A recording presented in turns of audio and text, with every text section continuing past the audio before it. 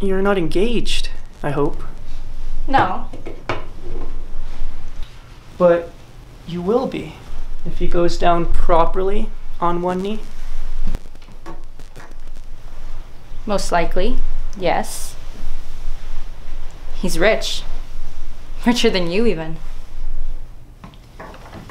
I understand queens of society can't get on without money, but it does sound odd coming from one of your mother's girls. I've always known I would marry rich. Why should I be ashamed of that? There's nothing to be ashamed of, as long as you love him.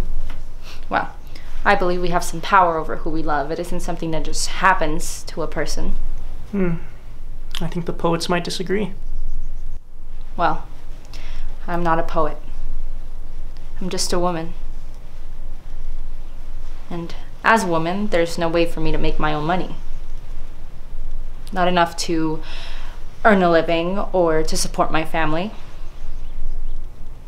And if I had my own money, which I don't, that money would belong to my husband the moment we got married.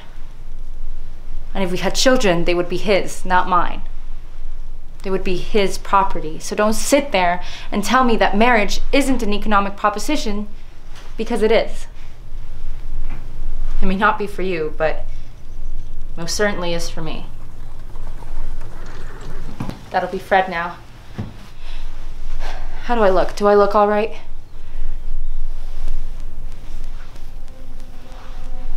You look beautiful. You are beautiful.